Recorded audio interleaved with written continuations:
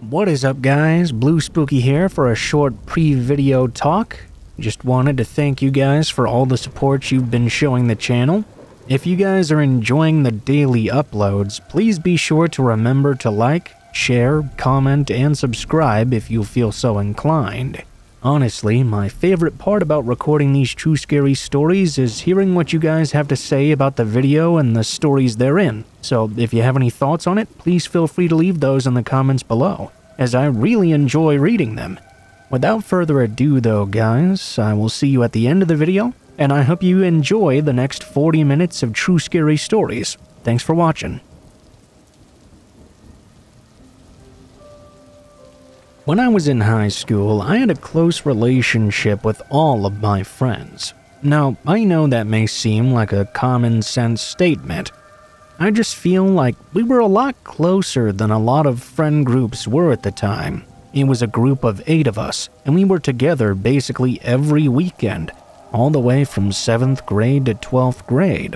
When college came around, we all went our separate ways. For the most part, even though we tried to stay in touch, after a few years, life just took over. We graduated years ago now, and I'd only seen a few of my friends from high school. Sure, we were all friends on social media still, but it was just not the same. My one friend Brian was going back to our hometown to visit his mother, and he decided to reach out to all of us several months ahead of time. He basically begged all of us to come home so we could have a night out together like we all used to. It was really tempting, but I wasn't sure I could take the time off to go home for one night. When it was about a month away from his coming home, I noticed all of my friends had said that yes, they would come back. I was the only one to hold out of all of them. My old friends started to beg me to meet up again for old times, and eventually I caved in. I said I would join them. My life was starting to feel a little bit like the beginning of the movie It, when all the friends were going back to their hometown. Now I was just hoping there wouldn't be any demon clowns when I got there. Before I knew it, I was on my way back home. I stopped and saw my parents and spent the afternoon with them. I brought my wife with me as well, which I was about to find out was a major problem. We all met at a local dive bar in the area. Some of my friends hadn't seen me or my wife since the wedding, and more of them hadn't even met her at all. After we all exchanged pleasantries, Brian pulled me aside and walked us away from the group. It seemed he was very annoyed with me. He gave me a hard time for bringing my wife along. He claimed this was about the friend group reconnecting, and my wife was going to ruin things. Needless to say, I was a little bit annoyed. I didn't like the way he was talking to me. I try my best to be a pretty nice guy though, so I brushed it off and assured him my wife was cool. There was nothing to worry about at all. He should be more respectful. He just groaned and said he would deal with it. Anyway, the night continued on. Honestly, it was a pretty great time. We were all laughing and joking. It was like not a second had passed between me and these guys. My wife couldn't believe how long it had been since we'd all talked. We didn't miss a beat at all. We visited all the local bars in the area and just continued, keeping the night going. Finally, Brian said he had one more bar to show us to. We were all intrigued but pretty tired. We drove to a beautiful house and were confused about where Brian was taking us. When we got out of the car, Brian held out his arms and said, "Surprise!" Nobody really knew how to react to that. We didn't know what we were being surprised with. Brian explained that he had bought this house and he was moving back to town. We all congratulated him, and he invited us in for one last drink. When we got inside, he had a cake for the friend group and an entire spread of food prepared for us. It was a super nice gesture. It was a little late in the evening for all of this. We had been drinking and partying for several hours now. We all stayed in his house and continued to party. When we were getting ready to leave, Brian said, "Well, you guys can't just leave yet. Stay here." I appeared grateful and thanked him for the offer. but I told my parents I would go home and stay with them. Brian kept insisting, and it started getting really awkward. It's because of her, isn't it? I told you she would ruin everything. We were speechless. The rest of my friends were in shock. I wanted to hit him, but I swallowed my pride and said my goodbyes to everyone, even Brian, who refused to apologize for what he'd said. My wife was a little upset I didn't stick up for her more, and I understand that. I just wanted to end the night on a positive note and leave before more damage was done. We got back to my parents' house a little after 2 in the morning. We both got ready for bed and crashed right away. Not long after falling asleep, though, my wife woke up. She said she heard something outside. I told her it was probably some animal, since my parents' house was surrounded by wooded areas. As I listened in, though, I started to hear it too. It did sound a little bit strange to just be an animal. The room we were sleeping in had a bed right up against the window, and it sounded like something was brushing against it outside. I whipped back the curtain and nothing seemed to be there. I cupped my hands to the window and looked out, but I still couldn't see anything, just the pitch-black backyard. Now I'd convinced myself it really must have been an animal. We'd probably just go back to sleep and not even hear it again. Minutes later, we began to hear another strange noise though, this time coming from the kitchen. My wife was in a panic. I told her to not worry just yet. It was probably my parents waking up early or something. She begged me to go check though, and so I did. I wasn't scared at this point because I was sure it was just something perfectly explainable. I walked down the hall and walked by my parents' bedroom. It was there that I saw something that instantly freaked me out though. Both of my parents were still in bed sleeping. I could clearly hear someone downstairs though. I turned around with my wife in the doorway of our bedroom and mouthed the calm 911. I didn't want to risk it. Better to be safe than sorry. She closed the door and I heard her lock it. I crept downstairs slowly. Sitting at the kitchen table was Brian. I approached him aggressively, demanding to know what he was doing. He didn't move though. He just sat there at the table not making a single sound. I told him that police were coming, and he finally reacted. He lifted his head slowly to look at me and didn't say anything. I don't know why, but I was unnerved by all of this. He got up and just stared at me. I had known Brian for a long time, and this was very weird behavior from him.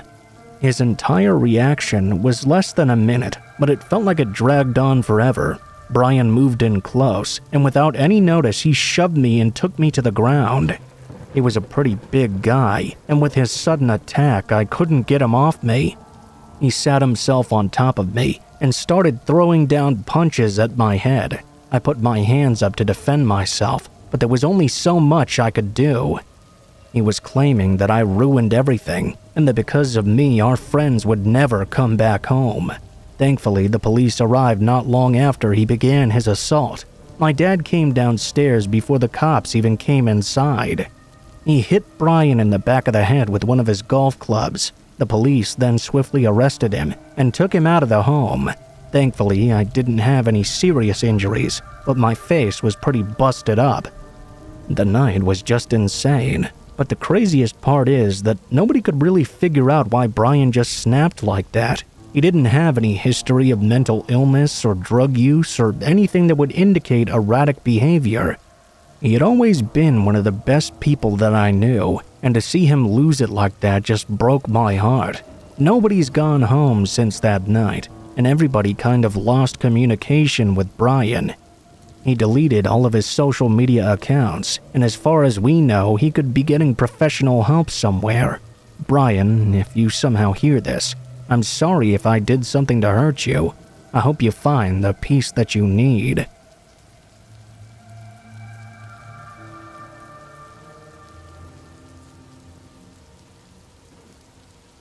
So this happened a couple days ago. I live in the suburbs of Northern Carolina with my parents in an upper-middle-class neighborhood. My parents are away for their anniversary, so I've sort of had the place to myself for the week. I got home from a late shift at work around 1 a.m. I went inside, took a shower, then headed to the kitchen to make some buffalo wings for dinner. I cracked open a beer and plopped down in front of the TV. I was sifting through movies to watch on HBO+, when all of a sudden the doorbell rang. It actually startled me to the point that I jumped off the couch, knocking my beer over in the process. It was around 2 a.m. now. Obviously, there was no good reason for anyone to be at the door at this hour. I stared in the direction of the front door for several seconds before it rang again, followed by rapid knocking on the door and window. For whatever reason, I was no longer scared. I was more annoyed by the fact that some idiot would think this an appropriate time to be banging on someone's door. I headed over and unlocked the deadbolt. I pulled the front door open, leaving the chain in place. In the heat of the moment, I didn't even think to look out the window first. I just yanked the door right open. Standing on my front porch was a woman, around her mid-20s. She had long black hair, a purple hoodie, and black pants on. "Can I help you with something?" she responded. "Yeah, sorry to bother you so late, but my boyfriend and I are having some car trouble. Our phones are dead, so we were wondering if you could let us in to use yours." She pointed up the street to a dark-colored sedan, parked right underneath the street lamp. "See, that's our car right there." Now, had this been any other person, I would have said no, but the girl looked like a young college student. I live in a college town, and it's not uncommon for college kids to be out late on a weekend night. I asked her where her boyfriend was. She said he had walked to the gas station to see if anyone had a phone there. I pulled my iPhone out and told her to make a quick call, as I was about to head into bed. She thanked me and said she'd only take 2 seconds. She took my phone and dialed the number, then put the phone up to her ear. After a couple of rings, whoever she called picked up. "Yeah, it's me. I'm borrowing someone's phone." She stopped talking, and I could barely make out a man's voice on the other end. For some reason, I started to feel uneasy. She was taking a lot longer to be done with the phone call than I'd anticipated, and I was starting to get somewhat impatient. The whole time, she just kinda stood there staring at me with this wide-eyed expression. A creepy smile crept over her face as the person on the other end kept talking. Finally, she said okay bye and handed me my phone back. "Hey, do you think I might be able to come inside to use the bathroom for a second?" I said no and wished her good luck before slamming the front door. Just as I was about to walk away, I heard her begin maniacally laughing. She said, "You made the right choice." I looked out the peephole. She was still standing on my porch, but now a man had appeared from nowhere and was standing right next to her. He was wearing a hoodie and a face mask. The pair then started to circle around my home, banging on the windows and laughing raucously. I didn't hesitate to call 911 at this point. They stuck around for several minutes, even trying to get in through my back door. I grabbed my Glock 19 and aimed at the door with 911 on speaker. I was prepared to do whatever I had to if they broke in. They banged on my back door for around 5 minutes before they finally left. I watched them run up the street to that same black sedan I mentioned earlier and take off like a bat out of hell. The cops showed up a few minutes later and took a report. They told me I was the third person to call them that night, reporting this suspicious couple attempting to enter people's homes. I don't know what exactly they had planned, but I'm inclined to believe it was nothing so nice. Moral of the story is never answer the front door at night, especially without looking to see who it is first. I really learned my lesson that night.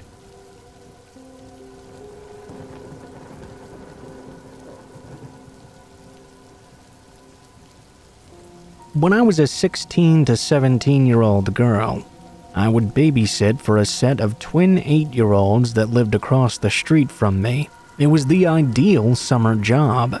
I ferried them to and from various activities and in between we spent nearly every second outside. Every day was a new adventure.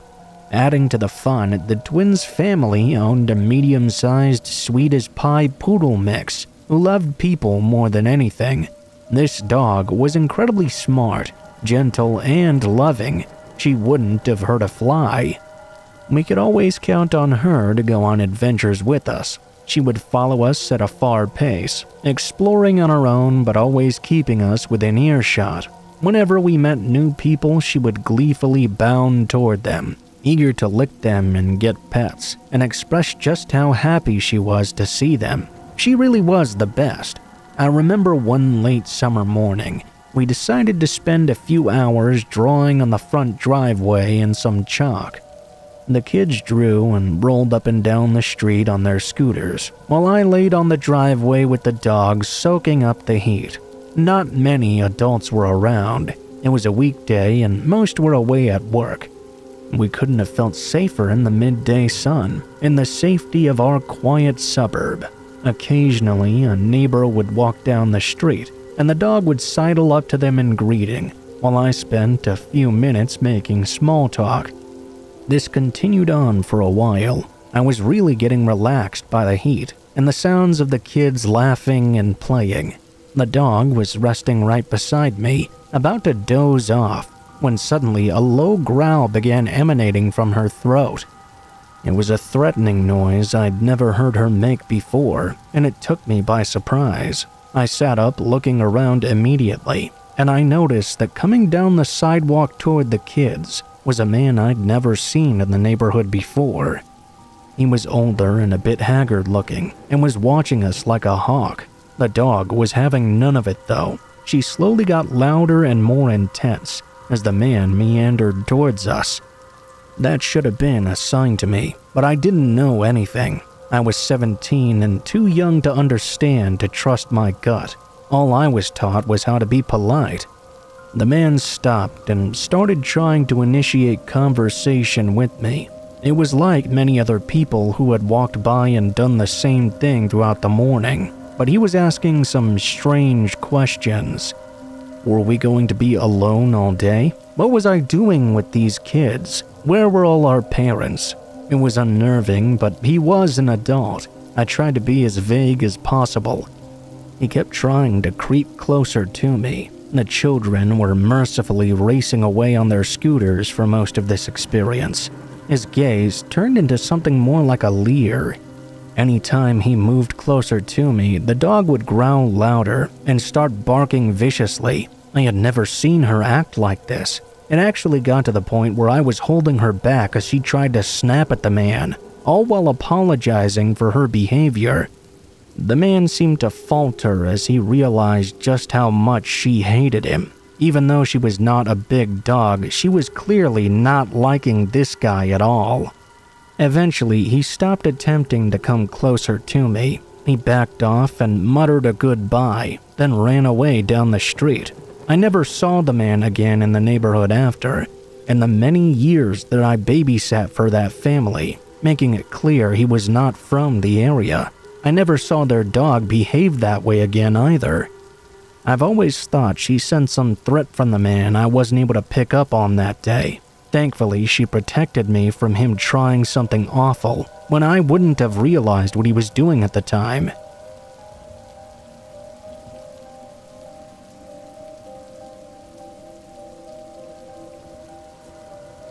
So a few Saturdays ago now, I got a text from my little sister that went something like this. Hey bro, I'm gonna drive up to Granddad's for a few hours to check in on him. He's been pretty lonely because of the whole lockdown thing. I think we should pay him a visit. I know what you're thinking, and don't worry. He has that porch built so we can sit in his front garden while he sits inside, and we can just have a little chat. I'll bring some coffee and some cake for lunch. Are you up for joining me? I was snowed under with work, and it had bled into my weekend, so despite the fact I should have just stayed home, I knew I needed to get out of my apartment for a while. I agreed to join up with her. It was unusually nice weather out, even for a British summer. I thought, why not? Besides, I hadn't seen my granddad in 2 or 3 months at this point. I really missed him. As long as we kept from getting too close to him physically, I didn't see the harm in trying to pay him a visit. My sister arrived in her beat-up old Volkswagen Golf at around noon. We started the drive out to our granddad's. We were having our own little catch-up talks ranging from stuff around the virus to various YouTube channels we'd been binging. All was going pretty well. I was using my phone map app to help her navigate, so I had my eyes glued to the phone screen. Obviously, she was watching the road. She's a very chatty person, so I did think it was a bit unusual when she suddenly stopped talking altogether. This went on for a few minutes, but I didn't think it was anything to worry about too much. I figured she was just concentrating on the road. I only realized something was actually wrong when she said something like, "What's wrong with that car?" I looked up to ask which one she was talking about, but even as I caught a brief glance, it was very obvious what she was talking about. We were stopped at some traffic lights, and at the head of one of the lines of cars, I see this gray car with its entire back window blocked by all kinds of stuff. That's dangerous enough on its own, but it also sat there doing that peep and creep thing you can make a car do, from gently pressing on the clutch. At first, I just thought it was kind of funny. It seemed like they were trying to make their boring old dad car bounce up and down like some sort of Compton lowrider. I made a comment to my sister about why this is why Dad should put away their Dr. Dre 2001 records after they turn 40 or something. The light turns green and we start moving again. The gray Voxo at the head of the line just sat there though, not moving at all. This gave me a chance to get a look into the driver's front seat. I caught a glimpse of the driver. I don't know what I was expecting really. Maybe some white guy with wraparound shades lip-syncing expletives or something like that. Something relatively humorous, but instead what I saw was anything but amusing. This dude had shades on all right, but he was slumped over in the driver's seat with his head slopping off to one side.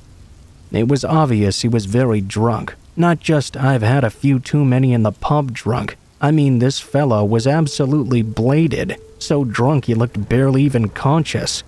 We heard a few beeping horns. The people behind him were evidently very annoyed. He just sat there not paying attention to the lights at all. I honestly thought that since we'd gotten past him, that would be the end of it. But nope. We heard a massively aggressive revving engine noise as the man zoomed past us at like 100 miles an hour. He switched lanes so he was right in front of us, then he slammed his brakes immediately. I had to tell my sister to slow down so we could maintain a safe distance between us. He began swerving from side to side ahead of us as we passed on to a smaller road. It was so bad that cars coming from the other way were swerving and beeping their horns at him for fear of him slamming into them. It's not the scariest thing like a bloody vampire or a skinwalker or whatever, but I cannot overstate how scary it was to see such an oblivious and dangerous driver on the road right in front of you. He was acting completely unpredictable. He was swerving back and forth into oncoming traffic, slamming his brakes at any moment. I was worried that at some point it might be too late for us to stop ourselves before running into him. We made sure to keep quite a distance. As the road opened up in front of us again into a full-on dual carriageway, he switched lanes yet again. He was so close to causing a bloody accident. Once again, he made it so he was on our right-hand side. We came up to another set of traffic lights. Don't look at him, just be cool, don't look into his car. I told my sister. She was doubly nervous as me. She was the one actually driving, and it was her car we were driving in. Here's the thing. My sister is a blonde, and she's quite pretty. She gets a lot of attention from guys sometimes, something that's always been stressful for her and for me. When I heard a banging sound, I looked over to see the dirty drunk driver banging on his window. I knew what was about to happen. I instinctively turned up our car's radio and reiterated for her to just ignore that car. There was a new concern now, though. Was he going to follow us? Follow us he did. As the lights turned green, the drunk driver kept level with us as we all started moving forward. He winded down his passenger window and started shouting over all the engines and traffic at us. Thank God for the car radio. We could only faintly hear the vulgar things he was saying. My sister was keeping her eyes on the road. I was staring the guy out at this point. I was scared, but I was also getting really angry. He was screaming at her, making disgusting gestures with his fingers and tongue. I was ashamed that another grown man could ever act like that. He was not paying attention to the road or his own driving either. I watched in absolute horror as he started drifting into us. Slowly but surely, his door was getting closer and closer to my sister's side of the car. He noticed me staring and switched his attention towards me. He became extremely aggressive. I could hear him clearly over the car radio even now, screaming through his window, stuff like, "What are you looking at?" along with other things like that. I don't think it would be appropriate to write it all out for polite company. I warned my sister to edge off to the side of the road, which she did. We were moving off the dual carriageway into a small offshoot road.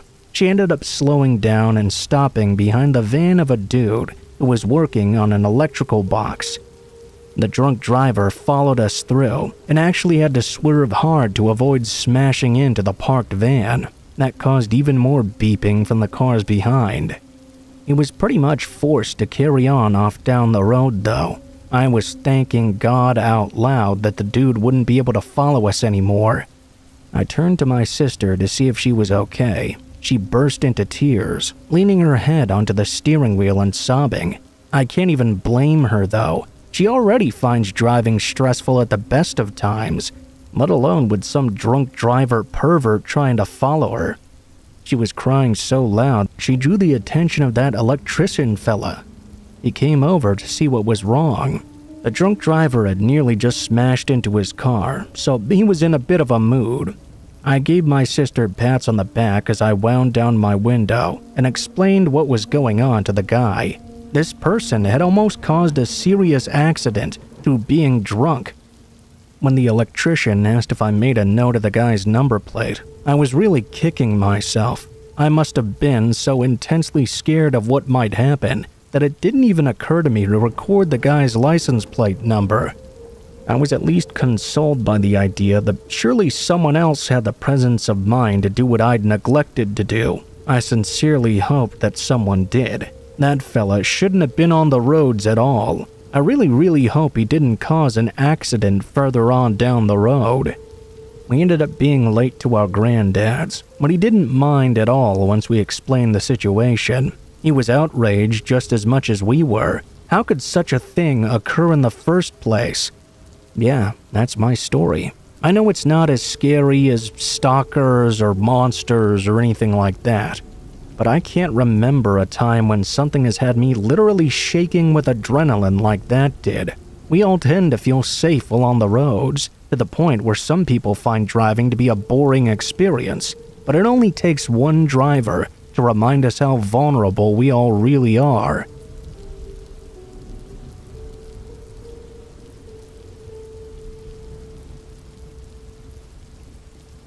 Back in 2014, I moved to a beautiful town in the northeastern United States.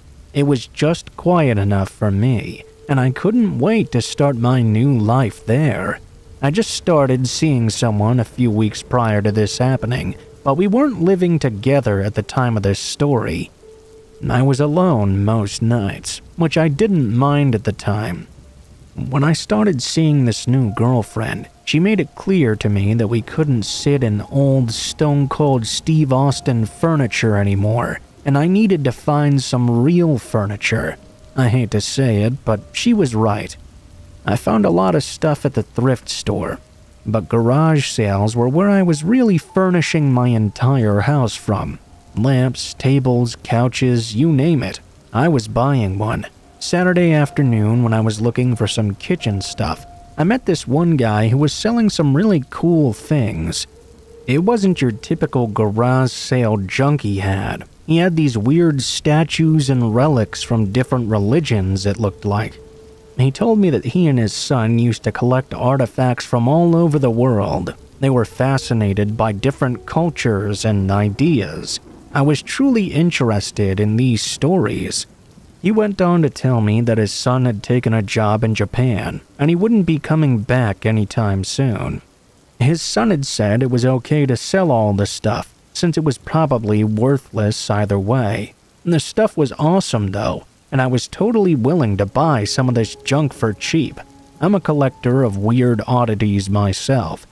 So, to be able to get more weird stuff to throw on my bookshelf was an opportunity I could not pass up.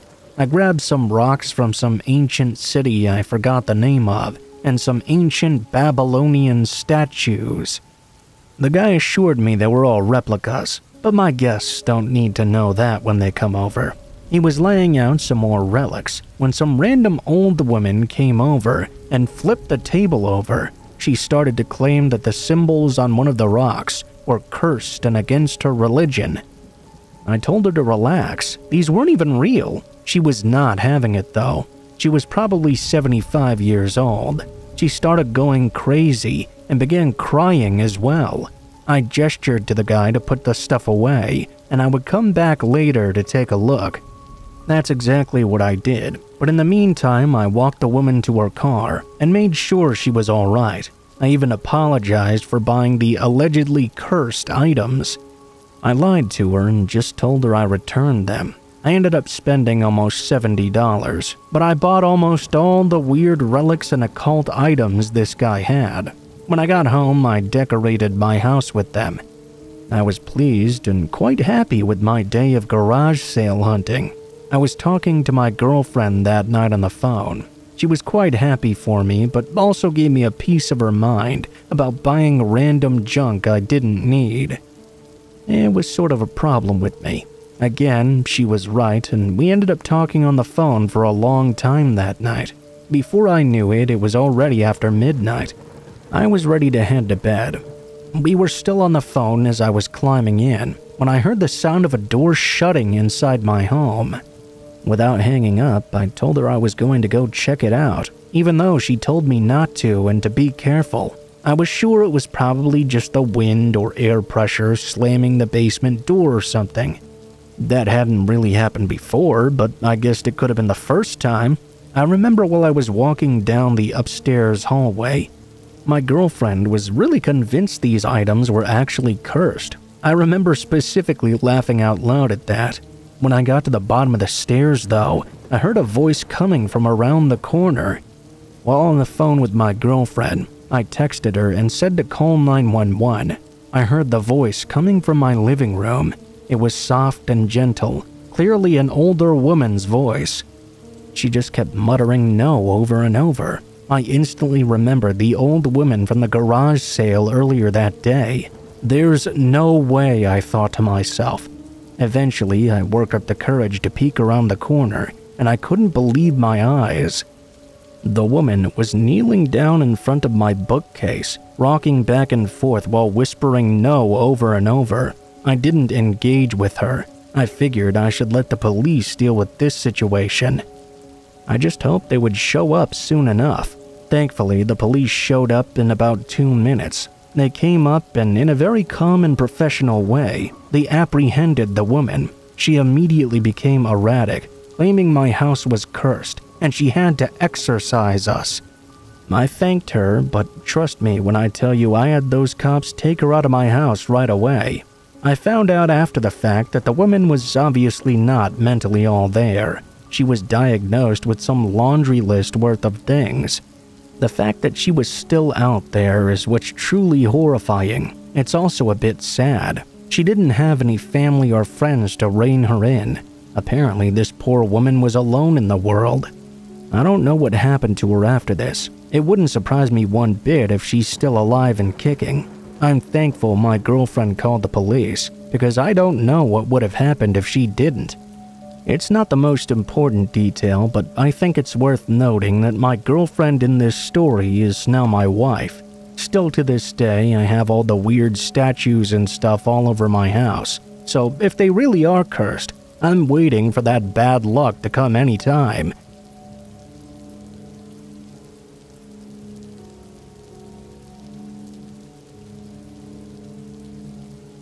My dad always leaves the house around the same time. It's always before the sunrise. Not even 20 minutes, my dad was out walking one day when he saw a candle burning. Once he started to get closer, he thought it would be a fire hazard, so he was going to put out this candle in the middle of the woods. Then he realized, though, that this was not just a candle, it was a crime scene. There were various dead animals surrounding the candle. All of them looked like they had been sacrificed. It was hard to tell because of how disfigured they were, but my dad suspected the animals were a dog, 2 chickens, and a pigeon. He immediately called the police. Something else he noted that was quite strange was that there seemed to be no blood anywhere around this place. No blood at all. These animals had been killed somewhere else. My dad was very disturbed. Who sacrifices animals and leaves them in the woods with a regular yoga candle? It even said Namaste on the side. This was especially disturbing because my dad remembered an incident months ago in the same area. He was walking and taking some pictures. He's a photographer, by the way. All of a sudden, out of the woods, a girl in her late teens to 20s at the oldest emerged from the tree line and told him he had to follow her because she had something real cool to show him. He'd encountered her once before. He started following her. They were going very far from the pathway. She started acting a bit too excited, and he realized the situation was a bit too weird for him. He turned to leave, but not before she somewhat ominously said she'd see him again one day. The police didn't come right away. They were very lackadaisical about it all. It seemed it wasn't the first time they'd found animals ritually sacrificed in the woods. That time, however, wasn't a dog, it was a goat. My dad took a different walk for a while. He was quite concerned, but there was nothing he could really do. This incident just happened, and I'm pretty scared about it. My husband and I live in a ranch house with a basement, and my parents also lived there. We're pretty unnerved about the whole sacrifice thing, and about that weird girl who seemed to want to lead my dad somewhere into the woods.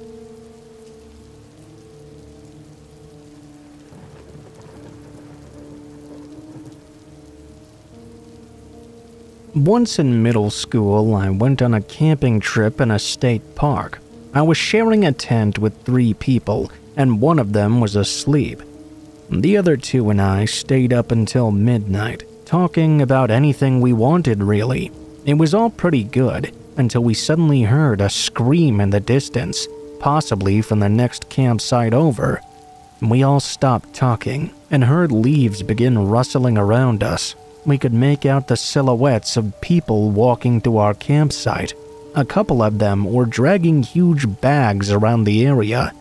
The people stopped walking around. I had to go pee really badly, so I snuck out to the outhouse at the parking area, about a quarter-mile away from our tents.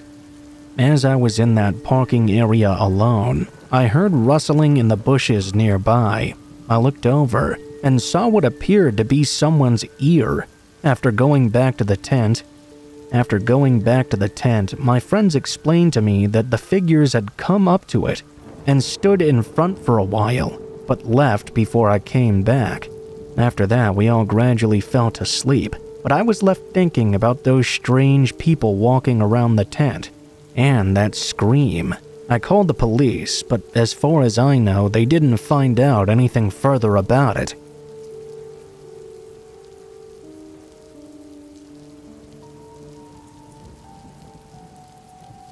About 10 years ago, I was in high school at the time. I was playing on the computer after dinner. I ran upstairs to get a glass of water, when all of a sudden, I heard gunshots ring out and glass shattering everywhere around me. I dropped to the ground as shards of glass flew everywhere. My mom and sister ran into the farthest room from the front of our house, while my dad grabbed 2 pistols and handed me one. We waited for the gunfire to cease and went outside to see who had just shot up our family home. Nobody was out there. It seemed they had already fled. I was shitting bricks thinking about what to do if we actually found them. It turned out it was my estranged, non-blood related uncle who was getting divorced and wanted to take it out on his wife's family. It really scared the shit out of me.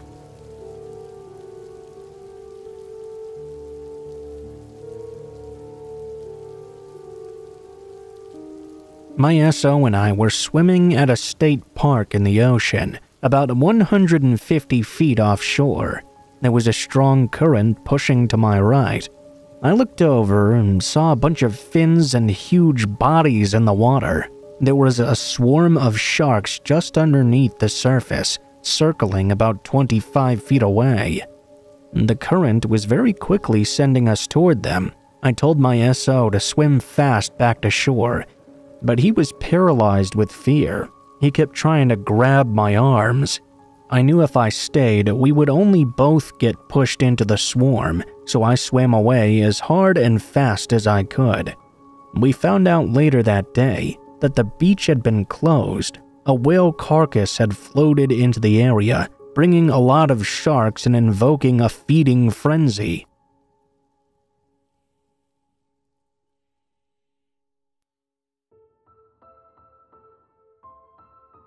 What is up, guys? Blue Spooky here. Thank you guys so much for watching, especially if you made it this far to the end of the video. If you liked the video, please be sure to like, share, comment, and subscribe if you feel so inclined.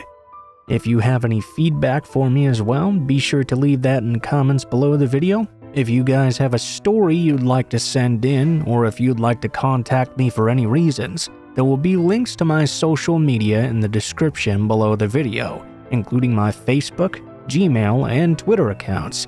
Go ahead and send me a message on any of those, and I'll try to get to you as soon as possible. If you do decide to send in a story, please be sure to include in the tagline what the name of the story is if it has one, what type of story it is if it has one, and how you'd like to be credited in the description below the video. Please make sure to include as much detail as you feel comfortable with and try to use as much proper grammar as possible to make sure you have the highest chance of appearing in a future video. Overall, I think that's pretty much it for now, guys, so thank you so much for watching, and I hope you guys have a great day.